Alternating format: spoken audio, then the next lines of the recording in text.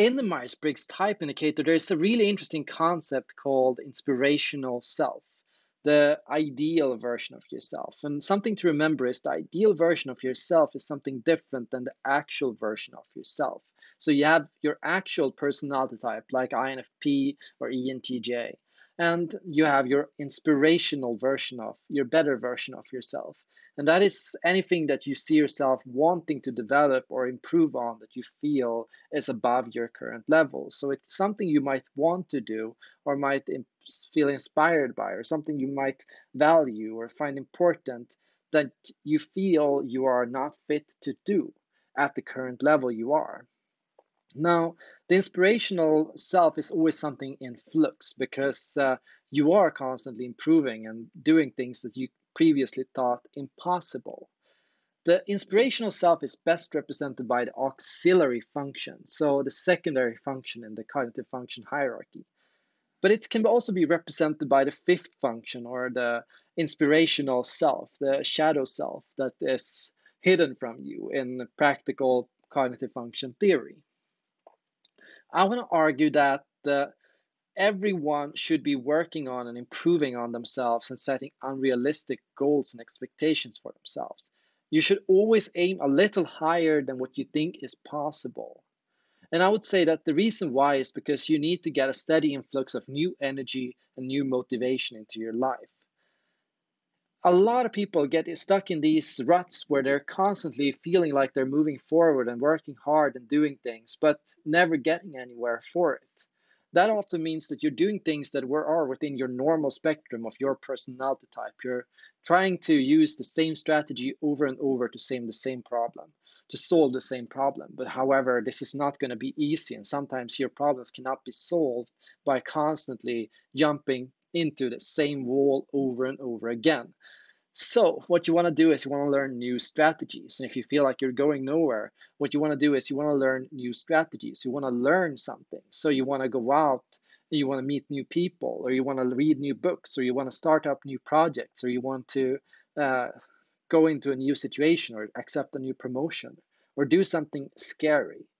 Because when you do something scary, that's when you really, really get a chance to test yourself and to work on yourself. And you really get black and white on paper, what is it I need to work on? What are my struggles? What is holding me back, actually? A lot of people don't really know or realize what is actually holding them back and what is keeping them where they are at the moment.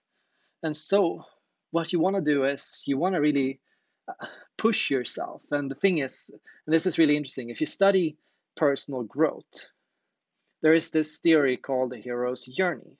And this has been worked on by Joseph Campbell. And Joseph Campbell, he believes that people tend to follow through a normal process of growth, and it looks about the same for everyone.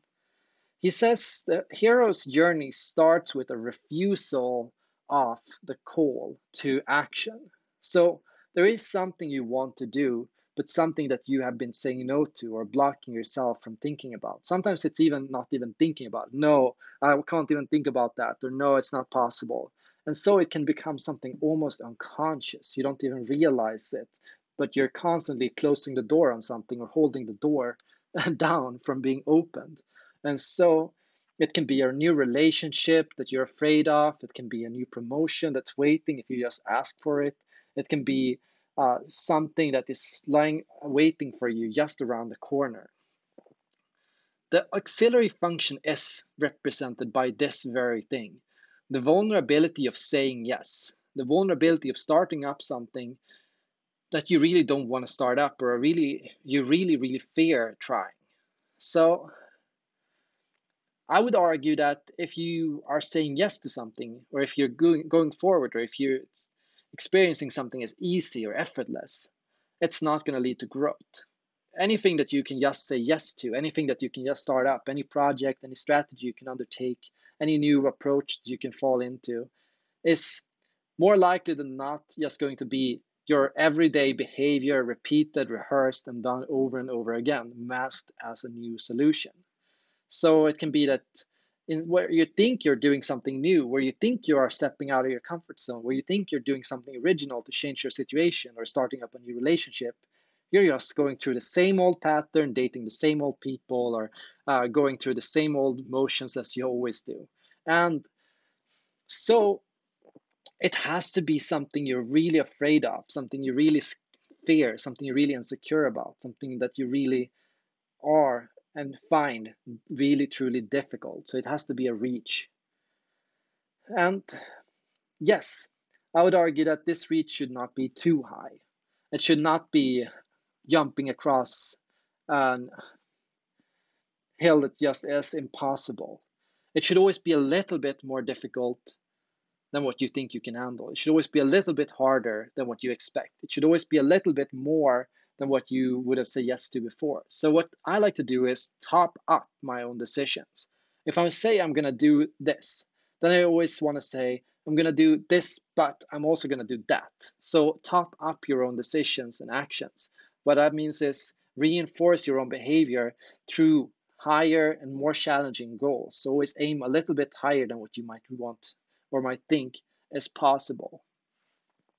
And that's the best way to get forward in life. And hopefully that's going to take you to the next career step, or to the next relationship, or to the next level of growth, or the next level of maturity.